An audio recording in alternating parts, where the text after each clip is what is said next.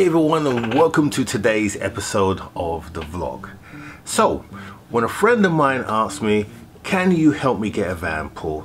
I jumped at the idea, especially as he was willing to go down the salvage route. Now, he had a fixed budget. His budget was £2.5 because the van is going to be used for window cleaning, so he's got to get a whole lot of equipment. So I thought, okay, no problem, £2.5. And that £2.5 meant it had to be fixed, repaired and delivered to him for that budget. Okay, yeah, I think we can do that. Now, he's not looking for a new van.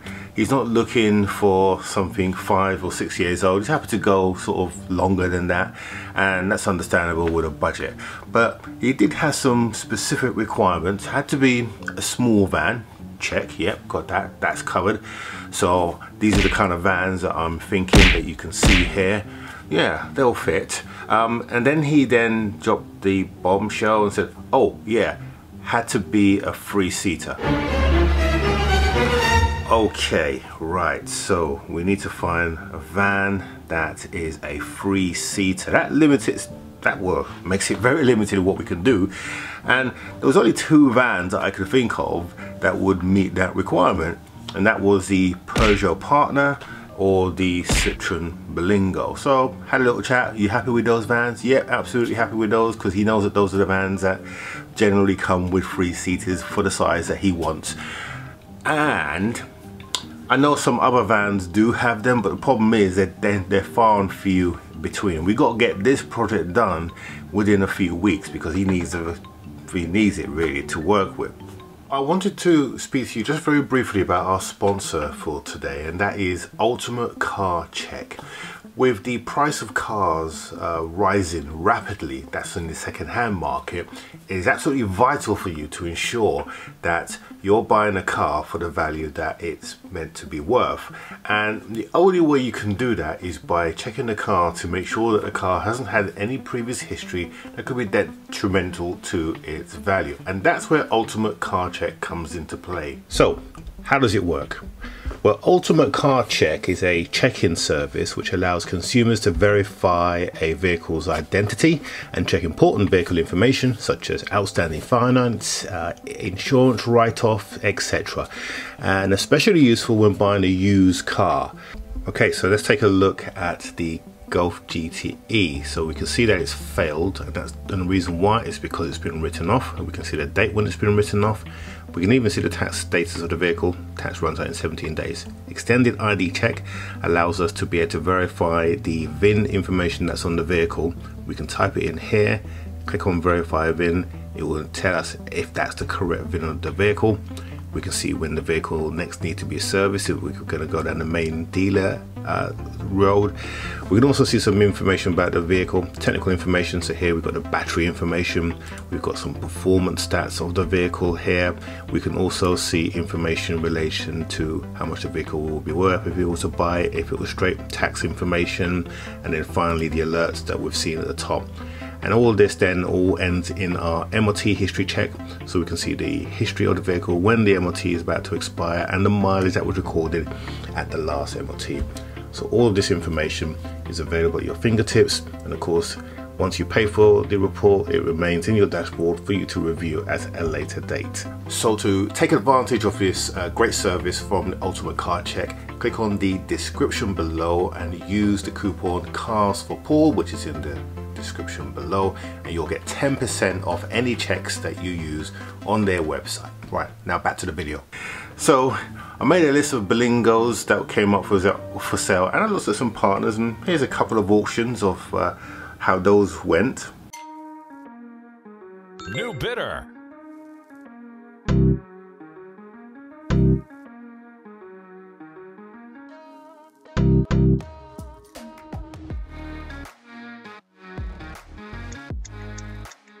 Bonus time.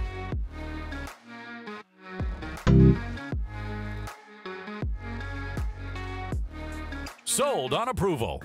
Yeah, we didn't win that one. That was kind of high hopes anyway. But then this one came up. Bonus time.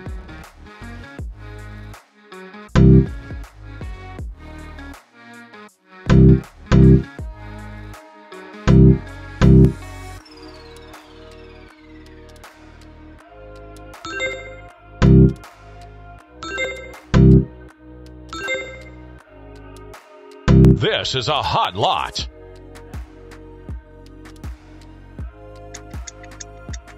Bonus time.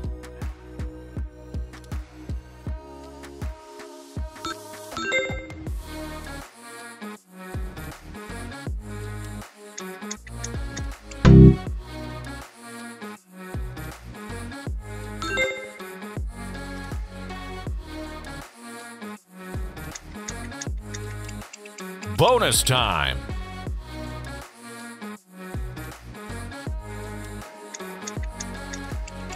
Bonus time.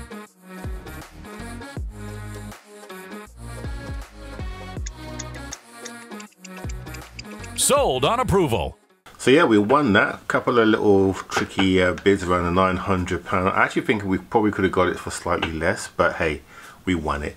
So with the fees and everything, it came to just over $14.43, and that was delivered as well, which was pretty good. And what made that so cheap was because it was Newbury. Newbury is only about 45 miles away, hence the reason why that one was so cheap. Now the first one that you saw, I kind of let go because it was all the way up north, and to get it delivered it would have just broken the budget with the stuff that needs to be done on the vehicle. Right, so vehicle is here.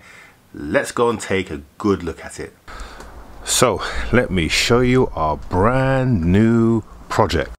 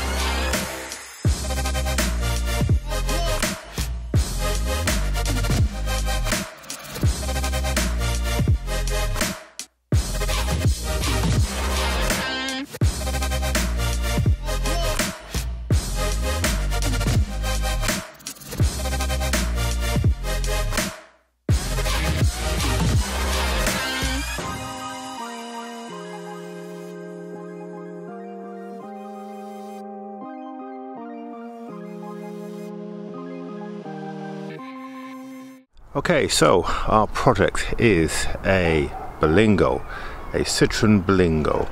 I think this is a 2010 model, so it's a 59 plate. Yeah, I believe it is a 2010 model. So let me show you the main damage. Well, here's a light damage. So we've got this dent in the wing here. Now I might be able to pull that out. I'm going to certainly going to attempt to do that.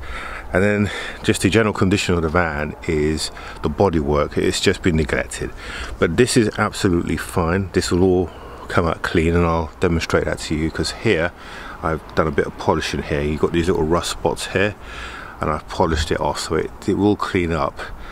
And I also did the same here in the corner, and that came up really nice and shiny.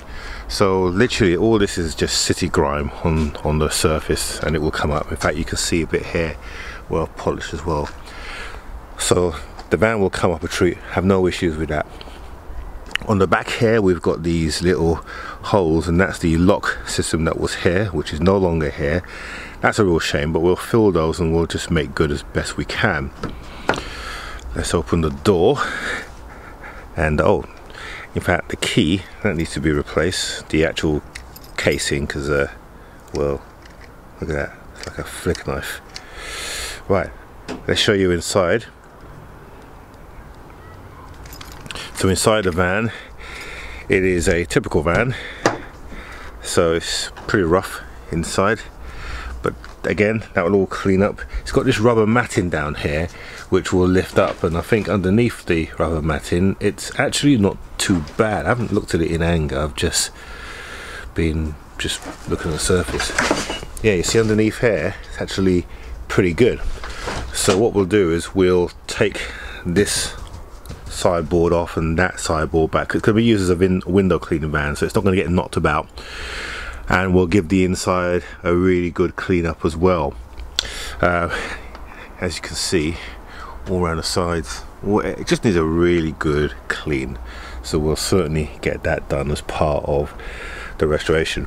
This door doesn't open, so the latch at the top here is it's not broken, just needs adjusting, but we need to get into it to adjust it, so it's basically not pulling open. We'll get that fixed, but I've got no concerns there. The door shuts pretty well. In fact, it's locked, that's how well it shuts. Down this side we've got a little bit of scratch in here that will all buff out. That's literally just surface stuff, so I'm not worried about that.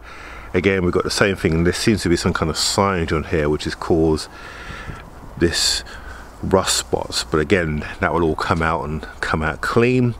This door, well, actually no, we won't be touching that, because when we talk about it, that door is going to go. So we've got a new door on order.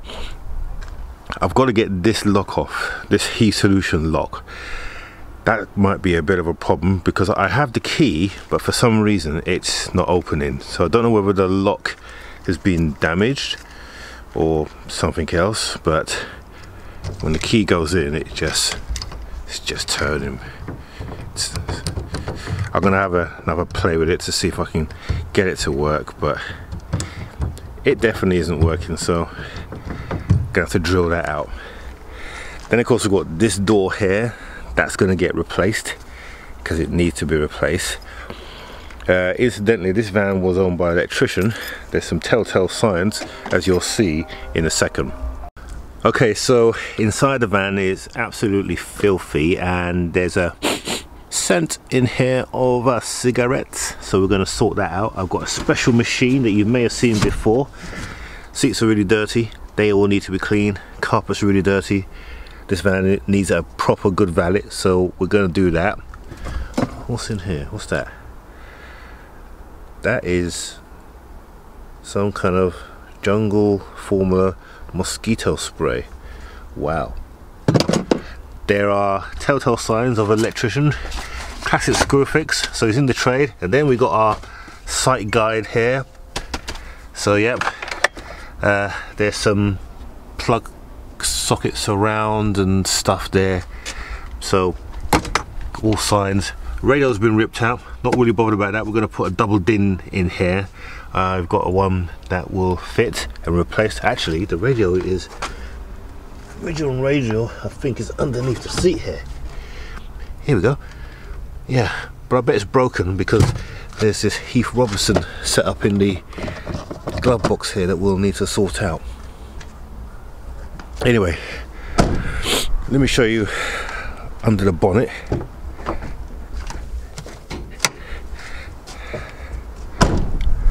So under the bonnet is not too bad actually. It's when I get it open. Right, eventually we got that open. Right, so under the bonnet, actually quite nice. It's dirty, that's all, so it needs a good service. We'll probably bleed the brakes because that fluid looks pretty dark in there, so it needs a good old flushing through. So we'll sort out and tend the fluids, give this whole interior here a good clean out. I just spotted something actually. It's got heads fitted in here. Yeah, look, it's got heads. I don't think I'll have to check that out, because if these are not original equipment, then they're going to be, that will fail the MOT. So we need to check those and see what they are. But yeah, looks like it's got heads in there. See them there? Yeah, interesting one. It's got one of these poles, you know, for putting pipes and stuff in there. Typical electrician. Inside the engine bay, yeah, again you can see really dirty, needs to be completely clean. What we're going to do is we're actually going to take these seats out, because I mean look at the dust up there. this van has just never been cleaned. That's not to say that the van has been neglected, because when you look at the condition of the engine and the MOTs, it seems to sail through its MOTs, which tells me that it's been well cared for from a mechanical point of view. But from the engine side, or the interior, the cab side, it's just been lived in, really.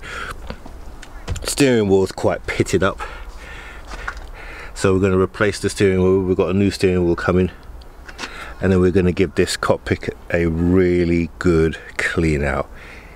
We'll take the seats out and we'll just absolutely drench them and get them looking nice and clean.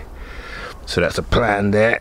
This pipe, strange, but yeah, we'll take the seats out and then we'll just give it a really good clean out, so it'll be literally like new in here. Yeah. So that is the project. Tell me what you think in the comments. It's probably going to take about 2 or 3 weeks to get this sorted. I got all the parts on order, and hopefully we won't find any other nasties. I don't think we will, because it's pretty straightforward.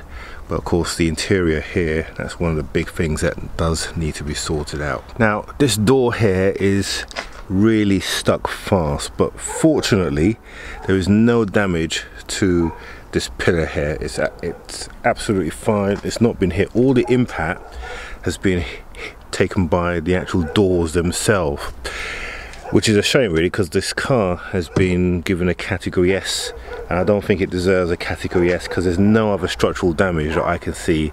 I've been through this van inside and out. The only thing I haven't seen is what's behind this door, but no one has seen what's behind this door, because you can't open the door because of this.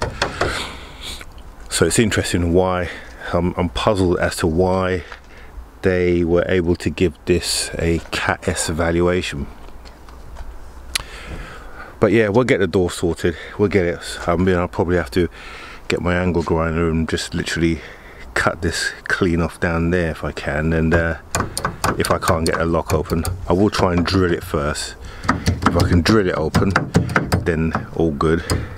Although it's a shame really, because this is quite a good lock, but he's going to be using it for window cleaning, so there's not going to be anything really valuable in there to steal, he says. Famous last words.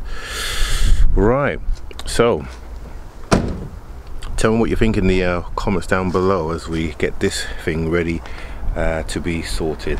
Okay, so that is our project, and like I said, it's a project with a goal. We've got to get it in MOT'd, fixed up and looking clean for less than 2.5 grand, which I think we're going to do quite comfortably.